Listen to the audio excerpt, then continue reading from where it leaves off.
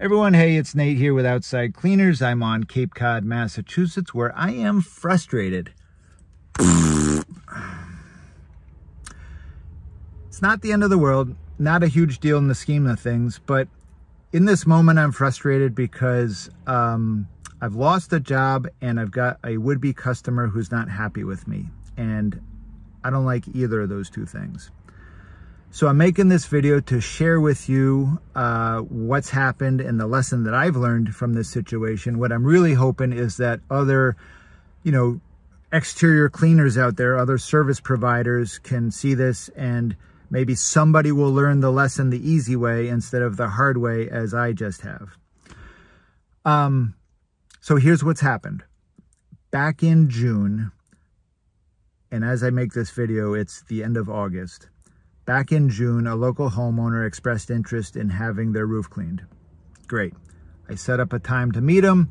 We walk around his house together. I look at the roof. Yep, I can clean it. No problem. Only issue is I can't get there right away. By that point, my summer was basically booked. He said, oh, great, no problem. Autumn would be fine. Perfect. So what I did was I got back home, got on our quoting program. I wrote up a work proposal to him. It's like a page and a half of, explanation of what I'm going to do and how I'm going to do it and blah, blah, blah. I sent it to him through our quoting program so that he would receive it on email. I did get a notification that he received the proposal that I sent him. He received it and he opened it. Okay. At that point, it's in his hands.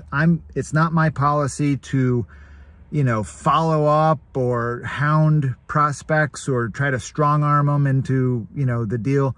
Once I know they have my information, it's in their lap, and they can hire me or they can shop around, whatever they want to do. That's just the way I like to do business. So I didn't hear back from them for quite a while, and that happens. But then out of the blue in early August, I got a note saying that he accepted the job. Again, that's through the quoting program. Great. So he had clicked on accept. He wanted me to do the work again this autumn, September, October. His only question was, hey, when am I going to do it? So when I received that note on email, I emailed back saying, hey, thanks for your business. This work is a little weather dependent, so the date might change, but let's aim for the first week in September. And I think I penciled it for like September 4th or something like that. And I sent that to him by regular email, not through our customer management system quoting tool, just through regular email. I send that to him. So today, here we are, end of August, I called him up and I said, hey, Nate with Outside Cleaners, remember me? We've arranged to clean your roof this autumn. And nope, zip. It was a very unwelcome call for him. He said he never heard back from me. He was very unhappy. So he got somebody else. Basically, shut up, Nate, get off the phone.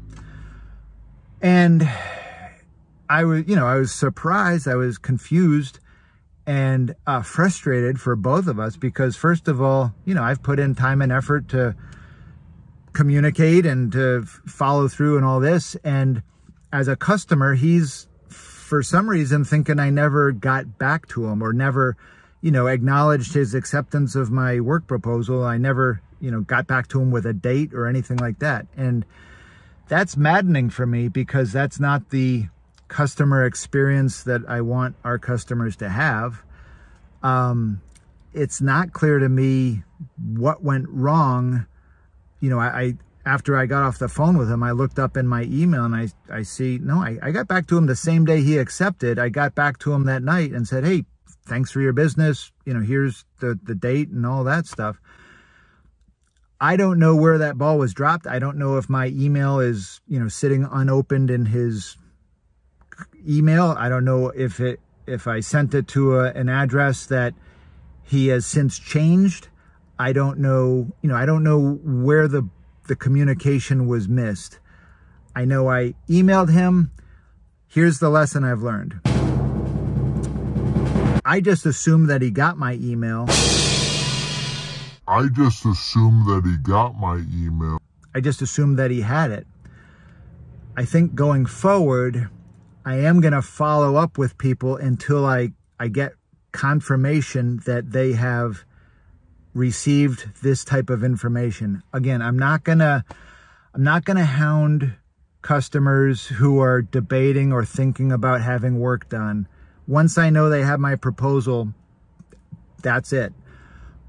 But in this, follow-up situation, if I've sent information, regarding a work date, or now that I'm thinking about it, even a date change, hey, I'm sick, or it's bad weather or something like that, I've always just emailed people and assumed that they get it. But here in this situation, obviously that's not the case. So, all this tech is great when it works. And, by tech, I mean emails and voicemails and stuff. But, just the human element of making sure they receive it, making sure they acknowledge that they've received it. That's what I need to do better at, as this situation shows. So, again, yeah, I hate spinning my wheels. I really hate when a would-be customer thinks that I've ghosted them or dropped the ball or not followed through, because I bend over backwards to not do that.